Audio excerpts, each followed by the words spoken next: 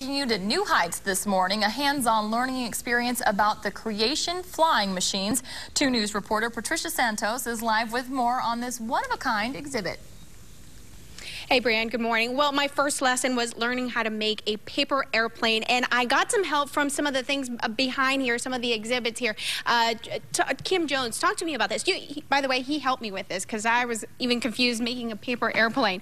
This is an awesome exhibit. Talk to me about it.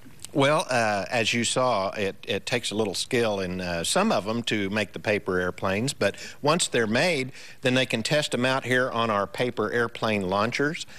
We also have rockets that they can make their own rockets, put them on the little launch pad, pump it up, and shoot those rockets. We have helicopters. It's a great exhibit. This is the idea behind this is what? To help kids understand math, science? Exactly. These are they're learning math and science whether they realize it or not, but it's a fun, hands-on way to do that. And this exhibit is called Take Flight.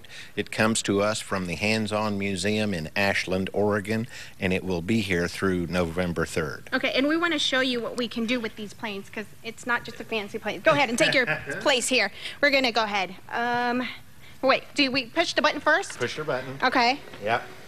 And then go from the rear and, hey, there we go. Did you get that? Flying plane. Yeah, I know it. And I know we were talking about Neil Armstrong really quickly. You have an exhibit that also shows what he did.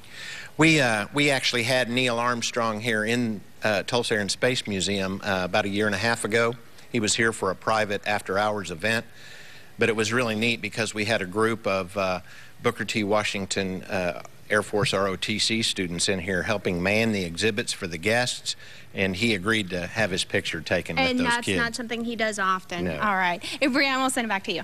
Thanks so much, Patricia. You know, you can see the Take Flight